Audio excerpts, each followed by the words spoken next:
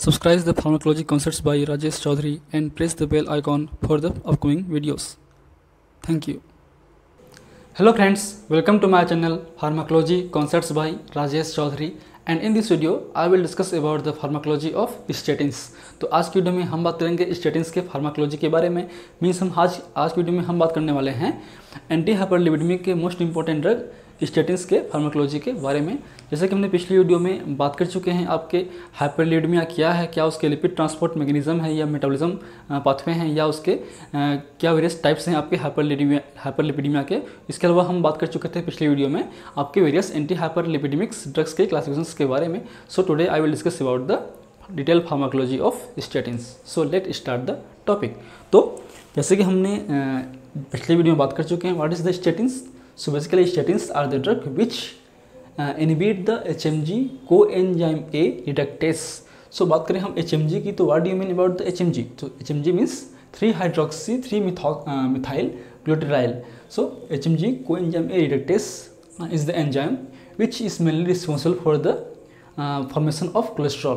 तो आपका जो एक तरीके से रेट लिमिटिंग स्टेप्स है आपके कोलेस्ट्रॉल सिंथेसिस का।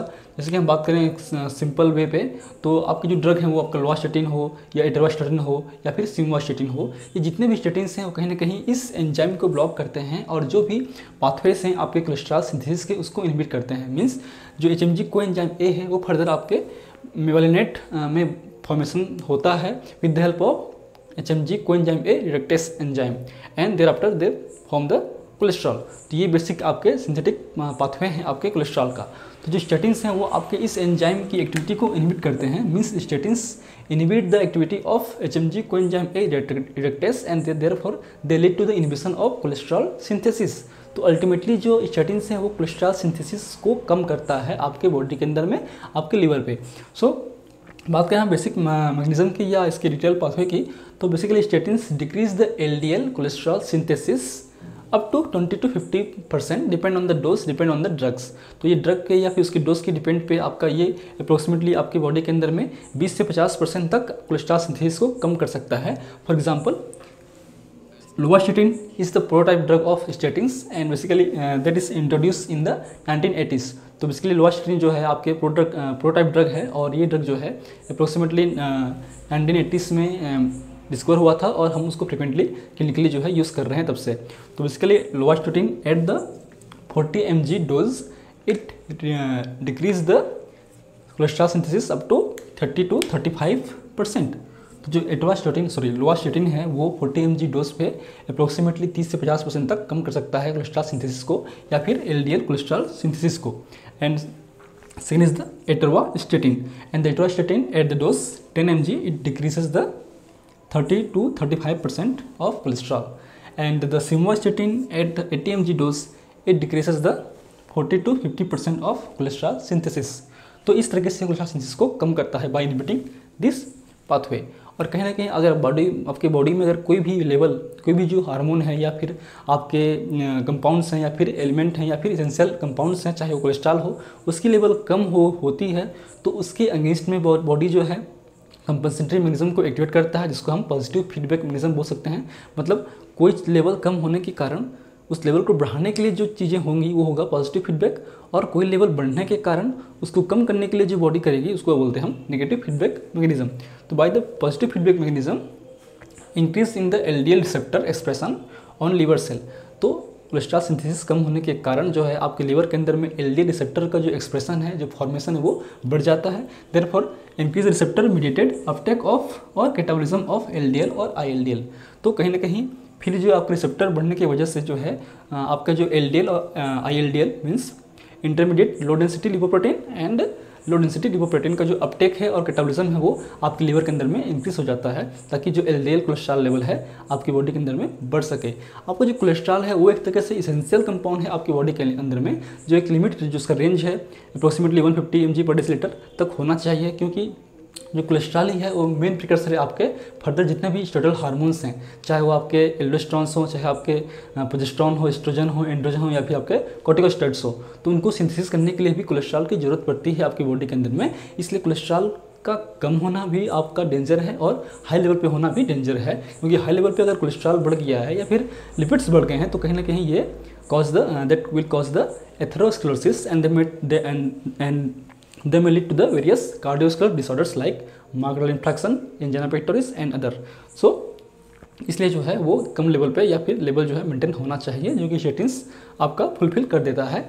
इसके बाद बात करें हम कुछ इंपॉर्टेंट पॉइंट की, तो HMG CoA Reductase enzyme basically activate at the midnight. तो कहीं ना कहीं आपका जो HMG CoA Reductase एंजाइम की जो एक्टिविटी है वो मिडनाइट पे हाई होती है, इसलिए doctors suggest that all statins should be given at the bed time. इसलिए हम स्टेटिन्स को रात के सोने के समय ही लेते हैं, ताकि वो जो मिडनाइट पे जो आपका HMG CoA Reductase एंजाइम की एक्टिविटी है वो बढ़ जाती है, उसको कंट्रोल कर सके, उससे कोलेस्ट्रॉल सिंथेसिस कम हो सके। So that is the main point. Now come to the next point. And all statins produce peak LDL cholesterol lowering effect after 1 to 2 weeks of therapy. तो ये सडनली नहीं करता है, आपको 1 से 2 वीक लगेंगे आपके पीक एक्शन पहुंचने के लिए। मतलब जैसे आपने फर्स्ट डोज लिया स्टेटिन्स का तो आपका तुरंत ही कोलेस्ट्रॉल लेवल जो है कम नहीं होगा, कम से कम आपको 1 से 2 हफ्ता लगेगा आपके कोलेस्ट्रॉल लेवल को कम होने के लिए। इसलिए जो एंटी हाइपरलिपिडेमिक ड्रग है वो कम से कम क्रोनिक वे पे ही चलते हैं, वो एक्यूट पे हम लोग नहीं यूज़ करते या फिर शॉर्ट टर्म के लिए हम यूज़ करते हैं, हम उसको लॉन्ग टर्म पे ही यूज़ करते हैं ताकि आपका जो लिपिड लेवल है वो कंट्रोल हो सके। And they also decrease the TG level 10 to 30% and increase the HDL level which is a good cholesterol at 5 to 15%। तो ये आपके TG लेवल को भी कम करता है 10 से 35% तक, और आपके HDL लेवल जो है जो कि गुड कोलेस्ट्रॉल है उसको भी इंक्रीज करता है 5 से 15% तक। तो there is a benefit for the hyperlipidemia therapy। And now come to the therapeutic use of these statins। So basically these drugs are first choice for the primary hyperlipidemia with the raised LDL cholesterol. तो जो आपके primary hyperlipidemia के बहुत सारे types होते हैं, खासकर बात करें हम इस ड्रग की तो हम टाइप 2A, टाइप 2B और टाइप 5 में यूज़ करते हैं, जिसमें जो है आपका LDL कोलेस्ट्रॉल मैक्सिमम के रूप में बढ़ जाता है या बढ़ा होता है। इसलिए हम this drugs are specially first choice for the primary hyperlipidemia type 2A, type 2B and type 5। इसके अलावा हम इसको it can also be used in secondary hyper कोलेस्ट्रॉलेमिया, और इसके अलावा हम जो सेकेंडरी हाइपर कोलेस्ट्रॉलेमिया है उसमें भी हम यूज़ कर सकते हैं। And third is the atherosclerotic सीवियस disorders. So anti hyperlipidemic है, इसका मतलब लिपिड्स की लेवल को प्रॉपर मेंटेन कर रहा है।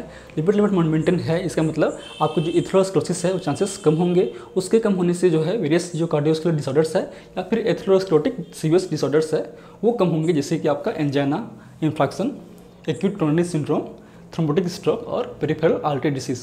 So these are the therapeutic use of statins। Now come to the adverse drug reaction और side effect of these statins। और बात करें हम इसके ADR की तो बहुत ही कम ADR इसमें हम शो होते हैं। बहुत जो जितने भी ADRs हैं वो रेयरली या फिर अनकॉमन है, कॉमनली जो है बहुत कम डेंजर ADR प्रोड्यूस होते हैं।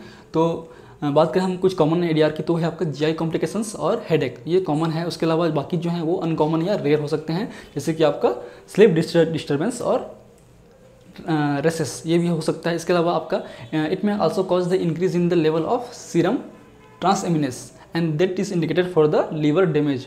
तो आपके ब्लड के अंदर में सीरम ट्रांसएमिनेस भी बढ़ सकता है, लेकिन ये इंडिविजुअल पेशेंट पे डिपेंड करता है। ये बहुत ही अनकॉमन है या रेयर है, बहुत ही कम लोगों को हो सकता है। लेकिन अगर हम क्रोनिक थेरेपी वे पे ले रहे हैं, क्रोनिकली हम बहुत लंबे समय तक अगर हम स्टेटिन्स यूज़ कर रहे हैं तो हमको फ्रिक्वेंटली जो है आपका serum transaminase enzyme level check करना पड़ेगा, ताकि हमको ये डिटेक्ट कर सकें कि क्या ये सीरियसली आपके लीवर को डैमेज कर रहा है कि नहीं कर रहा है। तो इस पॉइंट से आपको 2 चीज़ें आपको सीखने को मिली। एक है आपका सीरम ट्रांसएमिनेस एंजाइम का रोल। तो बेसिकली सीरम ट्रांसएमिनेस एंजाइम जो है एक तरीके से बायोमार्कर है आपके लीवर डैमेज को डिटेक्ट करने के लिए। जब भी आपके लीवर डैमेज होगा तो उस समय आपके बॉडी की या लीवर ब्लड के अंदर में सीरम ट्रांसएमिनेस एंजाइम बढ़ जाएगा। तो इस केस में जो है वो रेयर होता है। इसके अलावा इट में आल्सो कॉज द मसल एक मीन्स आपके मसल्स में पेन हो सकता है। इसके अलावा इट में also cause increase in the serum CPK means creatinine फॉस्फोकाइनेस and that is indicator for the myopathy. लेकिन ये भी रेयर है, लेकिन हमको इस पर मॉनिटरिंग करना पड़ेगा। हमको लॉन्ग टर्म यूज़ कर रहे हैं तो हमको आपके सीरम के अंदर में जो क्रिएटिनिन फॉस्फोकाइनेस एंजाइम है उसको भी मॉनिटर करना पड़ेगा, ताकि हम चेक कर सकें कि क्या आपको मायोपैथी हो रहा है कि नहीं हो रहा है। पर ये थोड़ा सा रेयर है, अनकॉमन है। और बात करें हम इससे कुछ और पॉइंट की तो hepatic injury means liver damage and the myopathy means cardiac damage can occurs when the statins are given along with the other drugs like gemcitabine, niacin or enzyme inhibitors और metabolic enzyme inhibitors like ketoconazole, सिमटिडिन और इथ्रोमाइसिन। तो जो ये hepatic damage है या फिर आपके myopathy है वो किसी दूसरे ड्रग के साथ में अगर ले रहे हैं फ्रिक्वेंटली तो वो इंक्रीज हो सकता है। जैसे कि बात करें हम नियासिन की या जिमफेब्रोजिल की, जो दोनों ही एंटी हाइपरलिपिडेमिक ड्रग है। इसके अलावा अगर हम बात करें कुछ और ड्रग की, जैसे कि जितने भी मेटाबॉलिक एंजाइम इनहिबिटर हैं जो किसी दूसरे ड्रग के मेटाबॉलिज्म को कम करते हैं, वैसे ड्रग जैसे कि बात करें कीटोकोनाजोल, सिमटिडिन, आपका इथ्रोमाइसिन या फिर प्रोटेस इनहिबिटर लाइक इंडेनावीर, सिक्वेनावीर। तो ऐसे जो ड्रग हैं वो इसके जो लेवल है आपके स्टेटिन्स के वो बढ़ा देता है। इसकी वजह से जो है एक तरीके से आपको मायोपैथी या हेपेटिक इंजरी हो सकता है। That is the point.